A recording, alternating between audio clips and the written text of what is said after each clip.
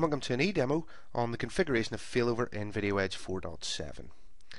In version 4.7, the NVR Group's feature and Failover have been combined, and the Failover architecture has changed from N-to-1 to N-to-2. What this means then is that we can now have 14 Video Edge in a group. Of those 14, 12 can be primary NVRs that are being monitored for failure, and 2 can be secondary NVRs which are doing that monitoring.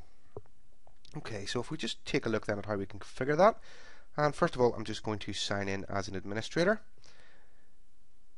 And I'm going to open up the NVR Groups menu, which is under Devices here. And you'll see that currently we have no devices configured in our group.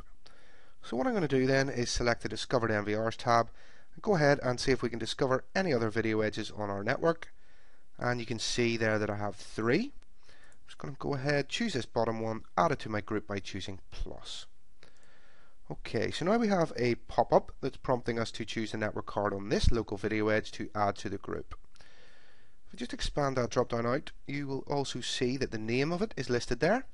That's because in 4.7 the NVR Group's Failover feature supports fully qualified domain names as well as IP addresses. I'm just going to choose my management network there and choose Save. And we're going to go ahead and add both of those to the group, so that is the local NVR and the one that we have discovered on the network. Okay, so if I just move over to my NVR Groups List tab again, I'm going to see we have some video edges listed there, and they're listed in the non-failover NVRs table. And the reason for that is that these video edges have not yet been configured for failover, but they are part of a group, so they are being used for sharing of transcoding resources. What I'm going to do now is just configure their failover options, and first of all I'm going to configure the one I want to act as my primary. And if I just select the edit icon next to it, I'm just going to choose primary from the failover role drop down there, and I now need to just select the camera network address, and finally I need to put a virtual address in there.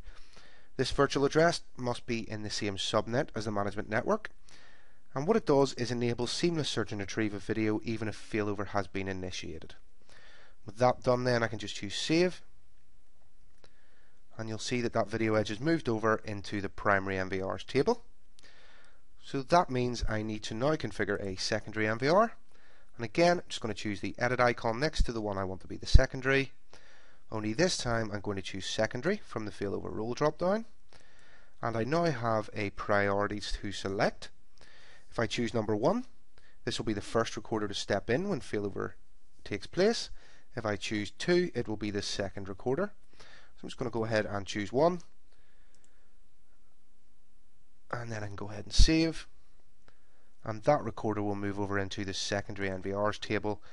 And I now have failover configured, so if the recorder that's set to primary fails, the secondary recorder will step in and continue recording.